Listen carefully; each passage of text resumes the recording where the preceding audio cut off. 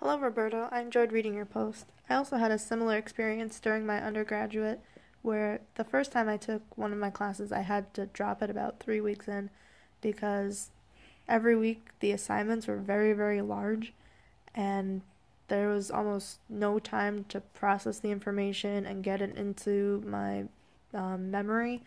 And with all my other classes, it was just too much. So I ended up dropping.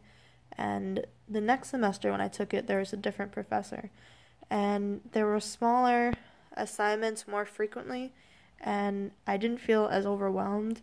And I definitely retained the information a lot better and had a lot more hands on experience actually working with kids and teaching them.